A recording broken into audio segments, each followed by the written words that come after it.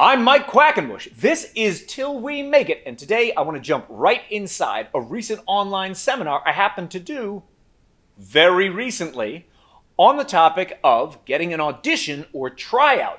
It could also be applied to job interviews. This piece, I think, might be relevant to you.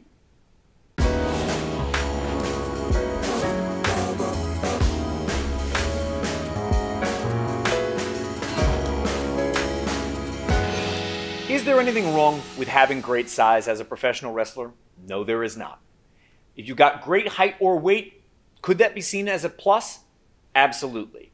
But if you consider for a moment that your long-term goal might be trying to try out for a major organization, think about how many jobs exist at that very top level, how much product they each have to ship. And what do I mean about the product? I mean, how many hours of television do they have to produce each and every week? They're going to need people of all shapes and sizes if they want to fill up all those hours with unique and marketable characters. I think there was a time when being of a certain weight or a certain height was exceptionally attractive in professional wrestling. Do I think that's necessarily making it to the top of the list of the criteria that major organizations are probably looking for in potential candidates? No, I do not. I think they're looking for that telegenic appearance, first and foremost. I think underneath that, they're looking at coachability. Can you take direction, turn around, and deliver in the ring? Some places, age is a real factor. Your wrestling ability. Do you speak other languages? There's a lot of really important criteria, and none of those, you may notice, are necessarily height and weight. However, can that be a factor in cultivating a certain telegenic appearance? Of course it can be. Is that the only way that you can look good on screen? No, it is not. You will never be able to control what any major organization that could offer you a living wage under a contract to perform as a professional wrestler is looking for. You won't know what they're casting for. What does their TV show need 6 months from now? Only they know that. You may not know that walking into the audition. Don't obsess on the parts of the job that you cannot control. What you do need to focus on are the parts of the job you can control. Can you cultivate for yourself a stronger telegenic appearance? You bet you can. And make sure that when you go to that audition, when you are finally seen, whether you go to a cold call, a tryout camp, some other type of job interview for one of these gigs, that you show up in the very best shape of your entire career. I want you to show up to this feeling as confident as you possibly can be in your ability to actually get the job. And nothing is going to put you in that frame of mind better than knowing I am walking out in the best shape of my entire wrestling career. Nudge that boulder toward the objective of being in the most telegenic shape of your entire wrestling career.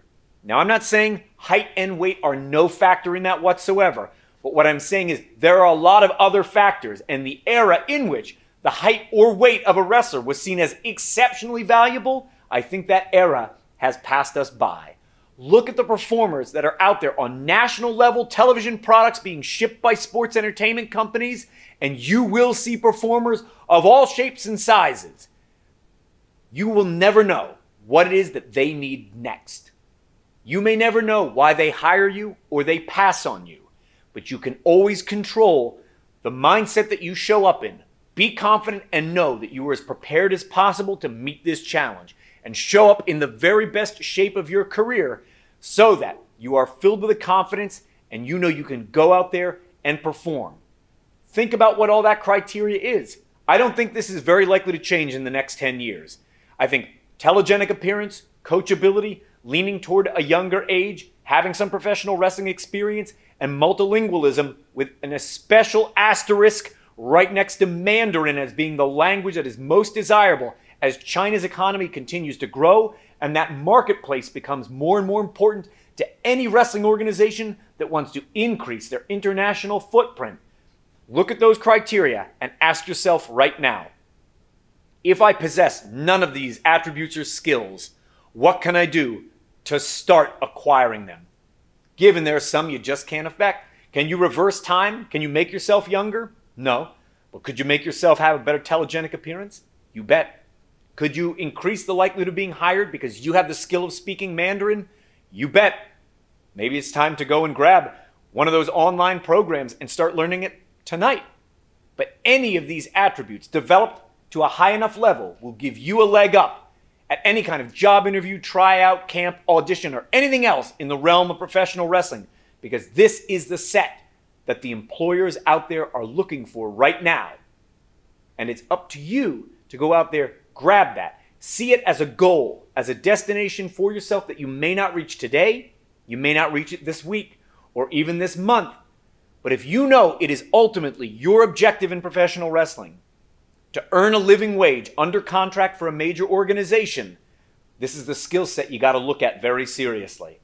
You may have other skills, but if they're not on this list, it probably won't serve you well when that audition finally comes.